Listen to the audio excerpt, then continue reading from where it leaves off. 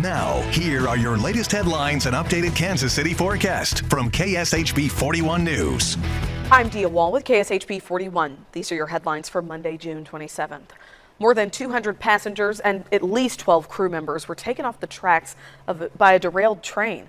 Missouri State Highway Patrol confirms 3 people died after Amtrak's Southwest chief hit a dump truck as it crossed the tracks in Mendon, Missouri. 2 were on the train. The 3rd victim was in the truck. We just learned that more than 40 people were transported for their injuries.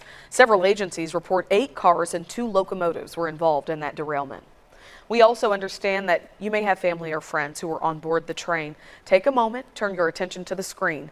You can call this number to contact the Amtrak hotline if you need more information on a loved one. That number is 800-523-9101. As we learn more about what happened in this crash, we're also talking to experts about rail safety.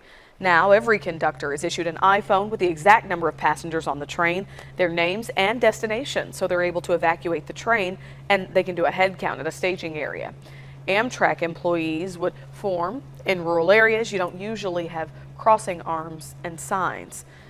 The NTSB will release a preliminary report within a few months, but the whole report of their findings, complete, may take a few years. Here's Gary Lezak. All right, Dia, here's what's going on for tonight. Down to 59 degrees. It'll be comfortable tonight with light winds and no humidity. Very nice morning again. Tomorrow we warm up a bit, 85 degrees. The humidity stays in check, and then the humidity comes back on Wednesday, 90, Thursday, 94, and then possibly some thunderstorms. Some of the data has no rain this weekend, and others do. So once again, less than a 50% chance. We'll probably have some thunderstorms over the weekend. Just timing is just a little questionable. Remember to get your news and weather anytime at KSHB.com.